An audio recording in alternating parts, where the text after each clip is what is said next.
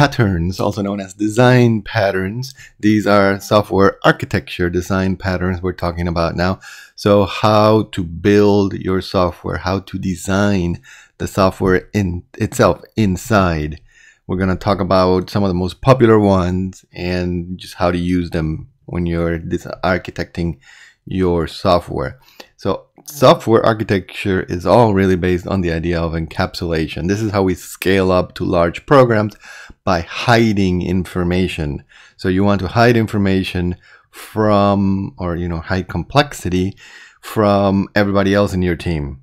So this is a good example. This is the same idea we have in the real world with, say, power, right? So you have a computer monitor. It's a really complicated thing.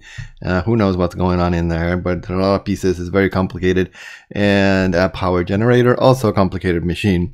But these two plug in, right? So they just connected by this one interface, which is just 120 volts at 60 hertz alternating current. A very simple API. Right? And that's what you want. You want to create your classes such that, yeah, they might be super complicated inside, but to the outside world, all you need to know is just give me power at this and I'm done. And it has a lot of benefits. Now you can use the same generator to connect a bunch of other things that implement the same API, basically power. And the monitor can be used with any other generators or electric power systems.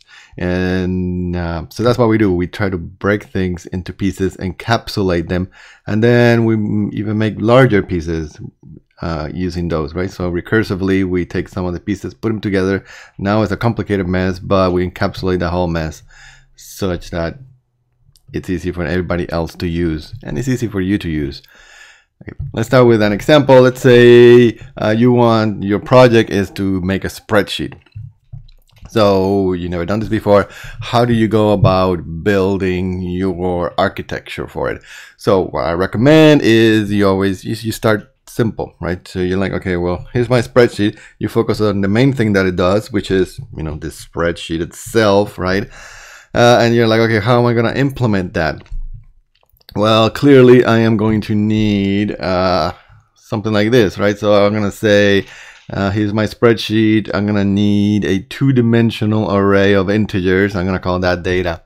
And I'm going to need a method to put numbers in that two-dimensional array. So awesome. That's a good start, right? So start simple.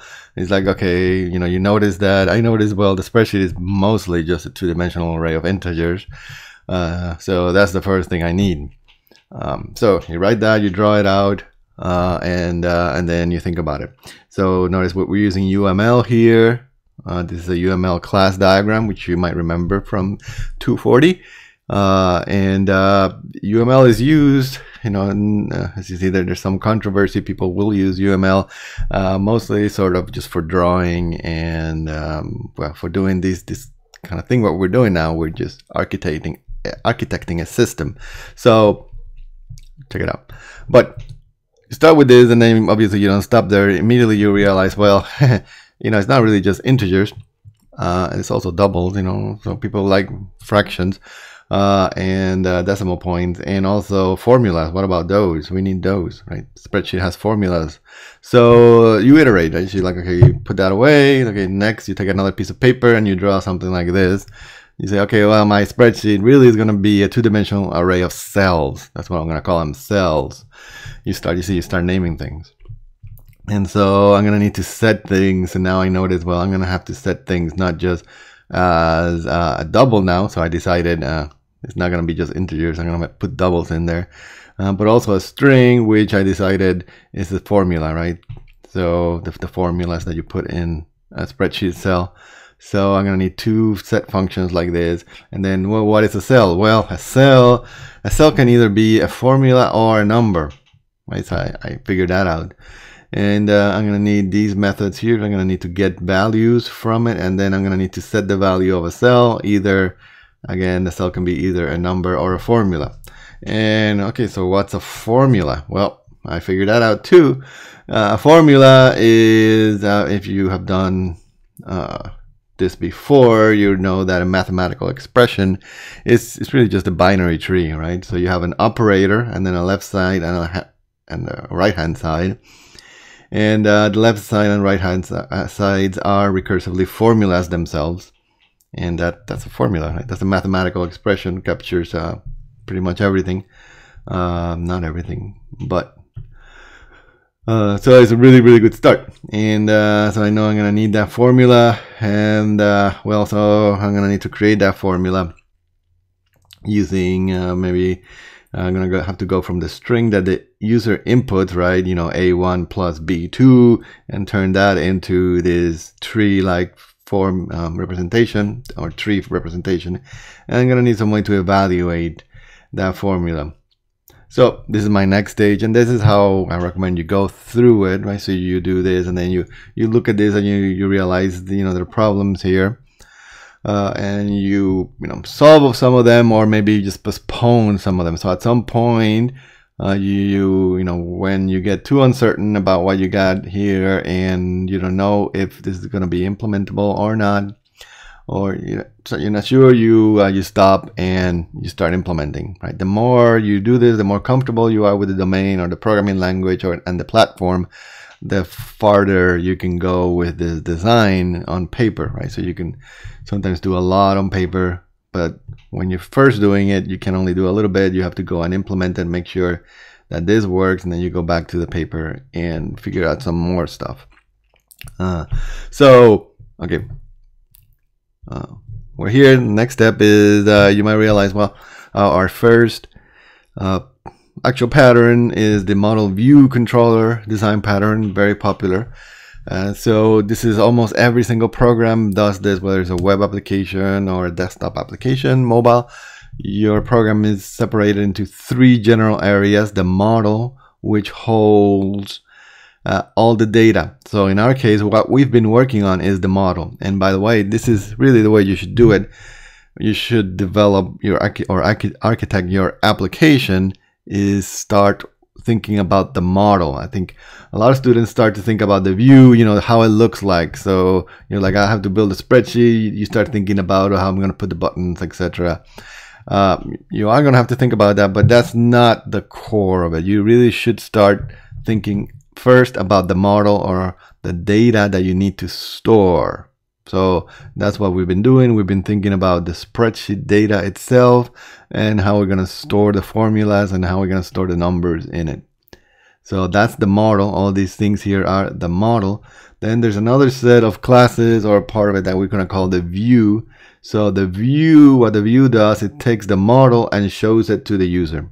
So this is all the code that shows stuff to the user, basically draws stuff on the screen, and then the controller takes input from the user and changes the model. So the controller will take, when the user's clicks or the user's text inputs and use those to update the model, which, depending on the system, will maybe trigger a view update or not, or maybe you have to do that by hand depending on what you're doing.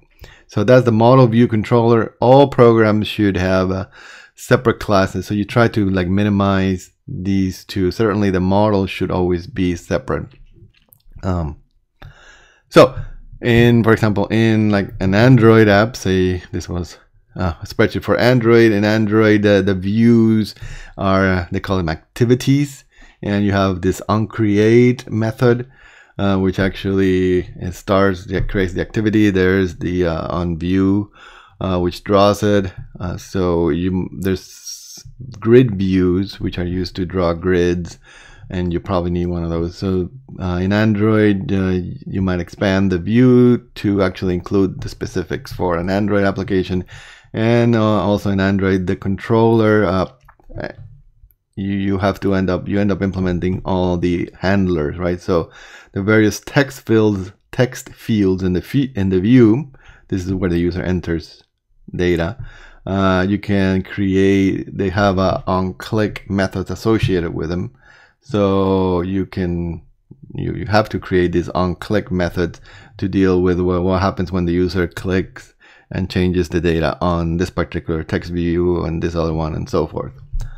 So, and that's also very general very similar for iOS and desktop applications, that the controller is a bunch of event handlers. So on click view or on focus or whatever, you implement here a bunch of event handlers for events by the user. So when user clicks or types or something, you get a callback, and this is the controller, and the view is what you draw.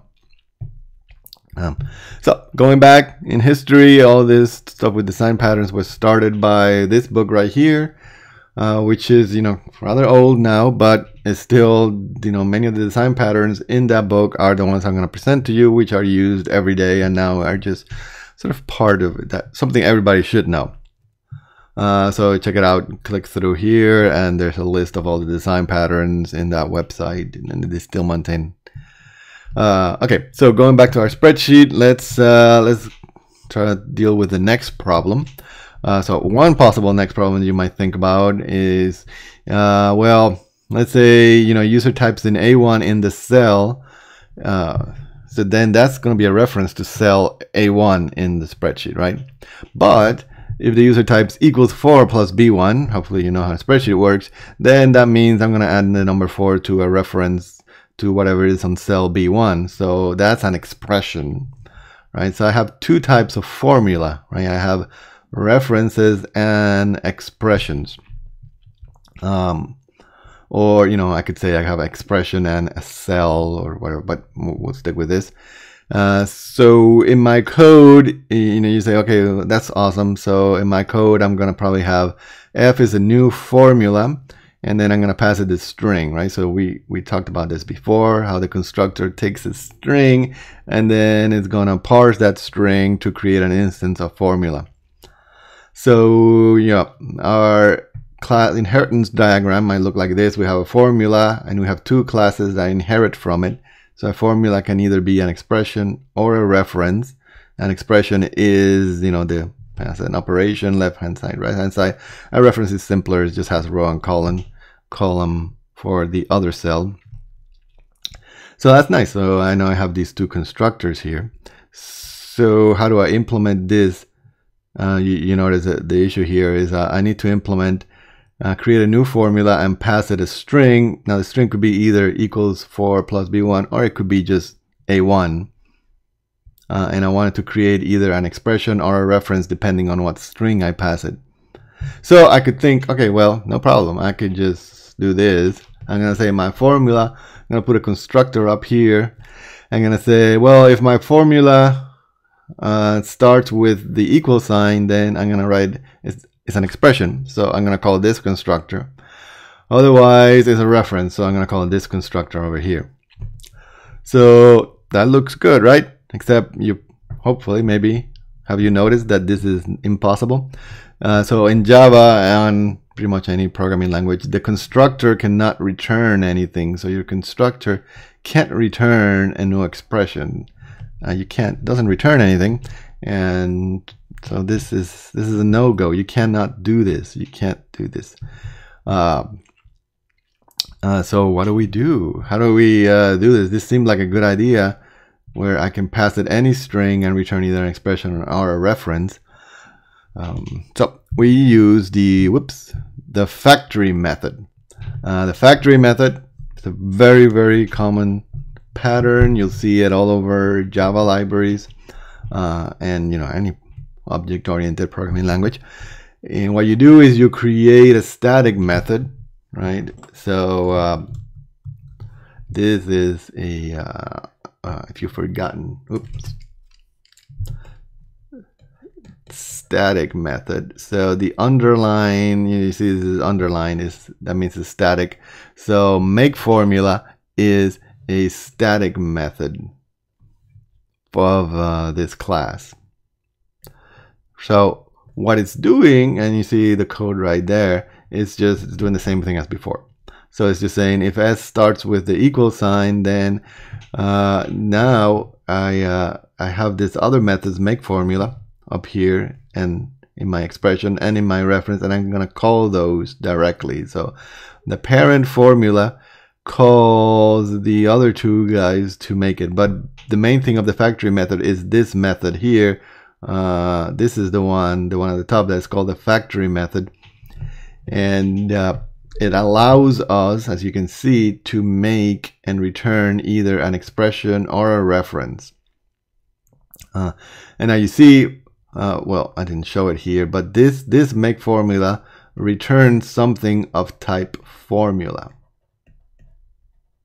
Right, the return type for this method is formula, and it can either be an expression or a reference. So this works because this one returns something of type expression, this one returns of type reference, but both of these types are subtypes of formula, so this works. Right.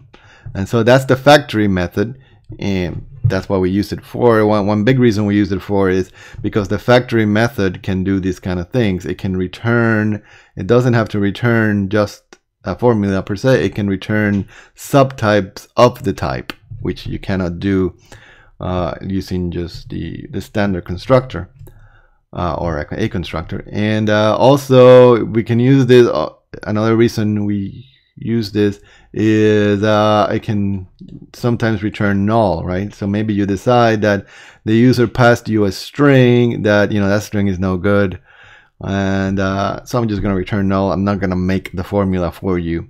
Or you can throw an exception, right? Although a constructor can also throw an exception, but so that's another reason why you might use the factory method. So next, the iterator method is built into Java. It's also in the original book, and it's super useful, right? So you use the iterator method all the time, but how many times have you actually implemented the iterator interface in your class? Well, you should think about that, right? It's very easy. This is the actual Java iterator interface. You only have to implement these three methods. And so if you have a class employees, which is the collection of all your employees, maybe you should think about implementing the iterator interface for that class, because it'll just make your code a lot easier to use. So it's already built in there. You know how to use it, right? It says if it has next, then you can call next and it returns the next element, or you can remove the current element using the remove method. Easy to implement, and you should do that. The singleton method, again, comes up all the time when you're doing an application and you need one instance of a particular class, right? So that's the singleton class. So a singleton class is a class that only has one instance of it. Obviously, you don't have to call it singleton, and it's usually used to keep, or often used to keep sort of a global variables, right? The state of the app and any global variables that you need throughout. These are things like a reference to a file. So if you don't want to open multiple references to a file that you're reading or writing from, you just want the one and that's it. Singleton class to the rescue, or to a database or to a socket, etc. But also just any other global state that you might need. And you can implement that in Java like this, right? So you could have a public static final singleton instance.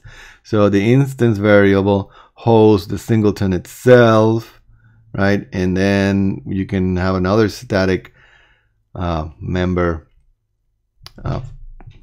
function that or property that returns the instance, right? So you have just the one instance and it returns it. This is the simplest way of creating a singleton. If you go again, read more about it. There are other ways of creating a singleton that this might not be useful for every time, because it gets created. As you can see, when the class is read, you might need to not create it right away, create it later on, and so then you have to do it in a different way. But that's the basic idea. You have static data member that refers to the actual instance, and then you have to do this part here where the constructor, you null it.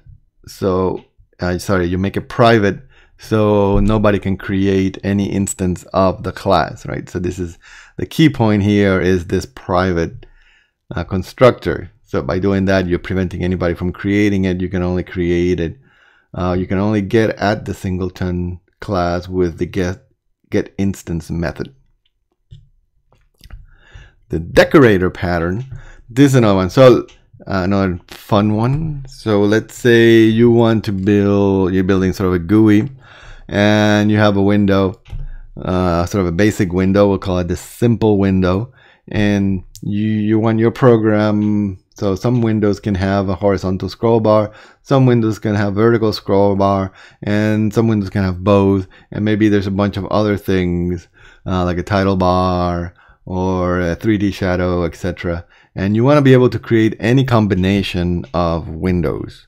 So a window with a horizontal bar and shadows, or a window with shadows and vertical bar, but no horizontal.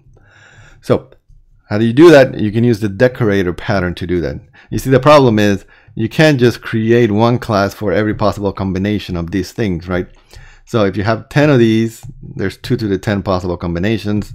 You know, that explodes. You really do not want that many classes, and you don't need them. Another example, by the way, is if you're building any kind of game, and this is sort of a character, and these are abilities in the character. So might have a jumping ability or sliding ability or throwing ability, and you want characters to have any possible combination of abilities. How do you do that? So let's look at the code here. What you want to be able to do is create a window with any possible combination of this, and then you want to be able to call the draw method, and then have that draw method call all the draw methods for that window.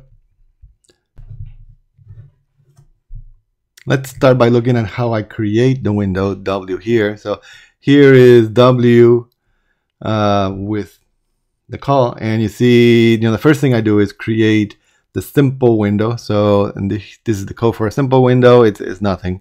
So it's just a basic window. It's got nothing in it that we're interested right now. So it just creates that, returns that. Then I use that to call the horizontal scroll bar decorator constructor. And I don't have the code for that, but the code for the horizontal is the same as for the vertical, and the code is right here. So you see, we end up calling this constructor right here, and the only thing that this constructor does is calls this parent constructor, which is the window decorator here, which is an abstract class.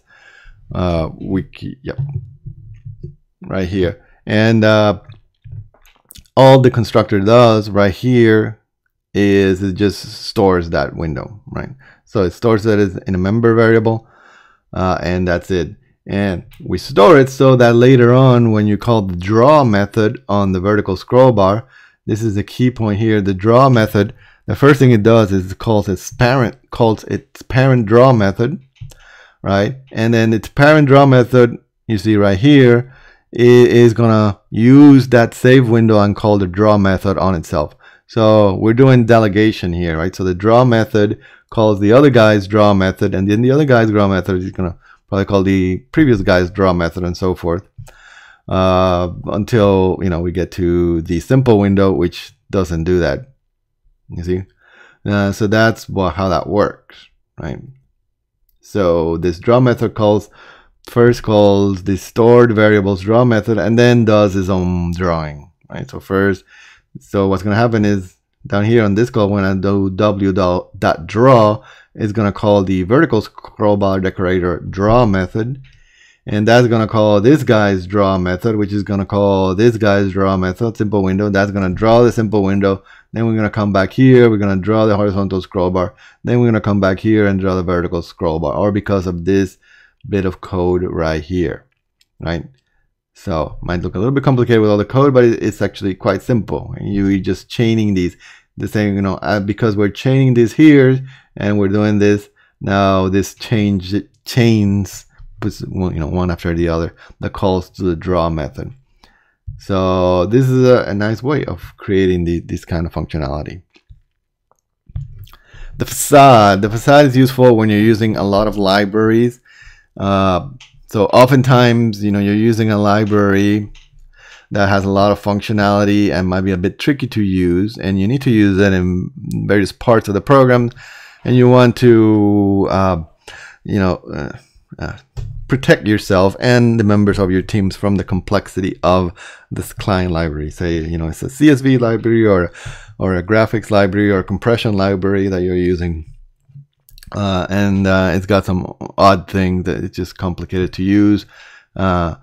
Usually because you're only using part of it, right? So usually the library, it has all this functionality, but you only need like 10% of it. And so you want to create this facade or a class that just extracts and translates from, you know, sort of their language to your language. And the methods in your class are more in line with what you want to do, right? So something like, you know, write file, whereas they might have some complicated named methods. You have a method here called write file, and then calls that class, and the class does its thing. And also useful when you have to, like in this example here, merge two client libraries into, and because you know that these two client libraries are never going to be used by anything else in your program. They're always going to be used together. So you put a facade on that and write the methods for your program. So this is very nice. I mean, it means that, you know, the person that is writing the facade becomes the expert in these two libraries. Nobody else in the team ever needs to know anything about these two libraries, right? So you encapsulate that. You encapsulate the complexity of reading all this documentation, understanding on that is encapsulated by this facade, and you are preventing anybody else in the team from having to deal with all that, and they'll be thankful for it, and you will be too. The flyweight, another pattern. So say you're building sort of a game. This is Angry Birds, where you have a bunch of little pigs, and so you have a pig class. A pig has the X and Y location of the pig in the screen, right? So he's on the screen somewhere. But it also has the graphic representation and a sound representation and maybe some other state. So you have these other data members which are large. They use a lot of memory, right? These are large memory hogs, and you're gonna need a lot of pigs in your application, like thousands, say. So you have this problem. Like every time you call a new pig, it's gonna make a copy of this, but you realize that you know all the pigs look the same, let's say, or you know at least a lot of them look the same and they sound the same. So these is going to be shared among all those pigs, right? So what do? You want to reduce. You really don't need all those copies of that, but for whatever reason, you have, this is how you started, which was fine at first, but now you realize that I need to not use up so much memory because things are getting too slow. So you can use the flyweight pattern. What you do in the flyweight is you take that one class and split it into two, the pig client and the pig implementation. So it's going to work as follows. Let's start down here where we see how it's actually used. So I created basically a bunch of pigs here, the first line. So the pig is an interface. So and this is just saving space here. And then here's where I actually have a for loop. I'm going to create 100 pigs. And I call new pig client. I give it a X and Y location. So let's look at that. The pig client constructor is right here, or down here. Sorry, my pig client XY. But up here, you'll notice that I have a data member called pig. And that one actually calls this pig factory called getPig. And here's the pig factory. The getPig is a static method, as you can see, because I'm calling it this way. It has to be a static method. And what this guy does, this implements the singleton pattern, right? So here we have another instance of the singleton pattern, which we talked about. Singleton pattern right here. I have only the one pig, and if pig is null, I create a new one. Otherwise, I return my one pig. So that is how I make sure that there is only one pig. And notice that I'm using the pig implementation, right? The pig implementation has the shared state. So I do that. So I created, this is how it happens. So I created my new pig client, XY comes here, and then each one of these new pig clients just has a reference to the one pig. So I have a bunch of pig clients, but each one just referencing, because of this pig variable, it referencing the same graphical representation. And that's pretty much it. So then when I call, I can take any one of those. I call the move method. So here's the implementation. I call move. Move is going to call pig. We have to do the delegation thing again. So I have to call pig.move. So that's going to call this method here with a move, which might or might not do anything, right? So depending, maybe move, when you move a pig, it changes its graphical representation. Yeah, probably not, right? So probably this doesn't do anything. But in the general case, this is where you would do the delegation, and then you actually move them, change the coordinates. And then the draw method is, so when I want to draw the pig, a new pig at the new location, it calls this draw method. And then here I definitely need the delegation, so here it is. I'm gonna call this pig.draw, which called this one, and this is the one that actually draws the pig because it has the graphical representation. In this case, this method here doesn't do anything else extra because the client just has X and Y location. So that's the flyweight. And the last one is the command. The command design pattern is useful when you want to implement undo. So you notice most applications have an undo. You can go edit, undo the last command. In order to implement that nicely, you want to do something like implement commands itself explicitly. So here the word command means, cut, paste, save, open, those kind of things. We're showing it with a little light bulb example. So if you have a light bulb, the light bulb will have a switch, right? And the switch can take the command. So let's look at the code here. I create a new light. So we can think of this.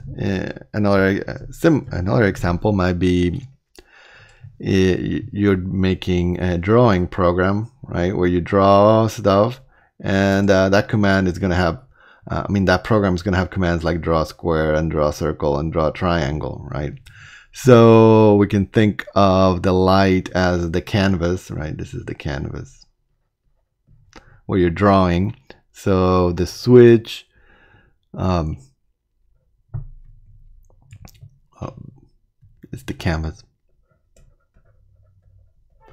And so then the commands here, I have the flip up command. Think of it another way. In the other example, that would be like draw a square command. The down command is draw a circle command, etc. So the key thing is that the command, you see command up, right? Command is an actual interface. And the various commands, flip up and flip down, or draw a circle, draw a square, they're classes. So we create a command to do something as an actual instance of a class. So here up and down are actual instances. And then when it comes time to actually execute them, so here I'm just creating them, I'm not doing them. When I actually have to turn the switch on, I call switch and then call store and execute the up command. So, and that's implemented here in the canvas or switch. You will say, I want to store and execute the up command. And what this guy does is it stores it in a history. So I have an array list of all commands, and then actually call the execute method on it. The execute method is part of the interface, is the only method in the interface. So every command has to implement the execute method, and that's what it does. So it seems a little longer, obviously it is a little longer, but what you're gaining from this is you're gaining this history, right? So because every time I want to do something now, I have to go through store and execute, right? I get the thing added to it. So then now if I need to add an undo command, I can say I can just add an undo to all my commands, and now that means that I have to implement undo for all these guys, and that's going to be different, right, for every command. Some of them it might be impossible, so maybe you don't do anything in those cases. So in a canvas, I can undo, draw a square, undo, draw triangle, draw a circle. But I can do that, so I can add those undo commands to my commands, and then because I have a history, I can implement another method here that is the actual undo, which is which is just going to go and pick the latest command, the most recent command from my history, and call undo on it. And that's how you implement undo and execute and any other sort of things that you need to do with commands themselves. So it's very useful. This is for GUI apps like most desktop and even mobile apps where you have menu items that do things that you need to undo or redo, that kind of stuff.